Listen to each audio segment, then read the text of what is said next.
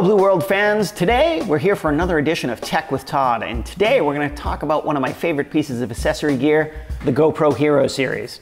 And I have the brand new GoPro Hero10 here for review, and we're going to compare it to my old 9 and see what the differences are.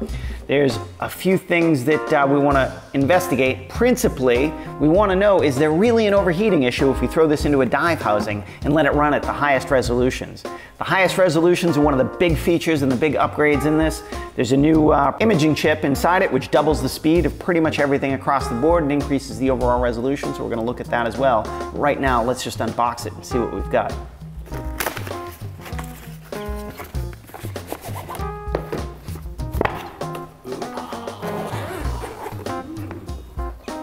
Ooh. A quick look, your camera must be updated before it can be used. Okay, we can do that. This is the crown jewel right here. Well, this is the 10. And one of the immediate differences you can see, just so that you can identify it, is the blue lettering and the number 10 on the side, which with the 9, that is gray. But I'm very happy to see that these appear to be the same size. So, if I take my 9 housing and I drop it into the 10, look at that, that fits perfectly. That's good to know. That means I don't have to buy more housings or housing accessories. It also means that an ion-on wet lens that I tend to use with these will also fit these housings. So that's going to reduce my overall cost for the upgrade.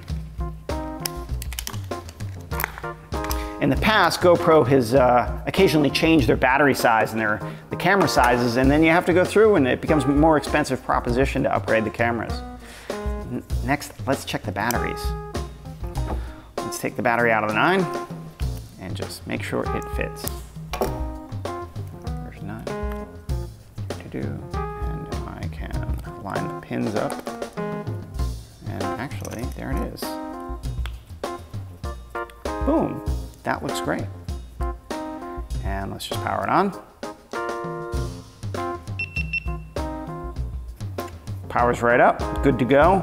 The front screens seem to be about the same size.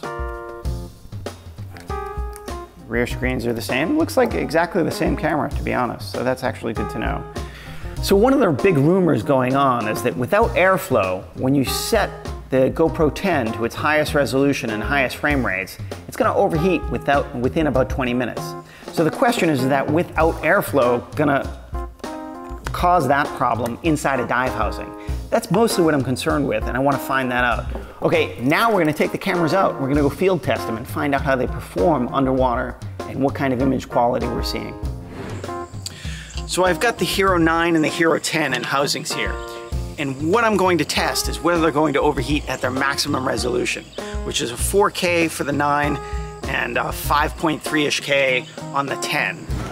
So we're at Merritt's Mill Pond, which is spring-fed by Jackson Blue, which is a first magnitude spring. So the water in this pond is kind of a year-round consistent sort of 70 degrees at the surface. So it represents a very average temperature for a typical scuba diver. And so I think this is a good real-world test of the GoPro's ability to run for long periods of time in a housing. So here's the problem. There's no airflow in a housing to cool the camera. So it can get very hot in there, but if it's immersed in water that's of a reasonable temperature, will that help keep it cool enough that it'll run? So we've never had really problems with our other GoPros, up to the 9, right, Todd? I mean, you've never had a problem. So this is really like, we read on the internet that the 10 has overheating issues, and we really love that 5.3K resolution of the 10. And so what we want to find out is, you know, can we really use it? So I've just attached them to a reel here, just for convenience. I've set the reel size, so we're just gonna dangle them into the water now. Bloop. We're gonna look at, set a little timer here. There we go, and they're running. All right.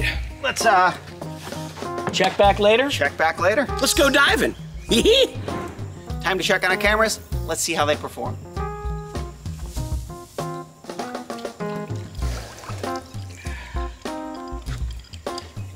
Now both cameras are off, which are kind of expected because we ran them for an hour and 15 minutes, so it's perfectly reasonable that the battery is going to be dead at that time. GoPros generally last about an hour.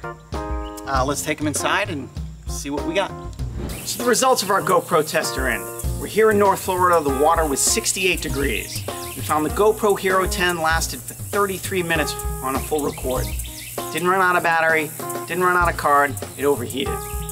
The GoPro Hero9, in contrast, lasted 57 minutes, which is the amount of time it took to run the battery out.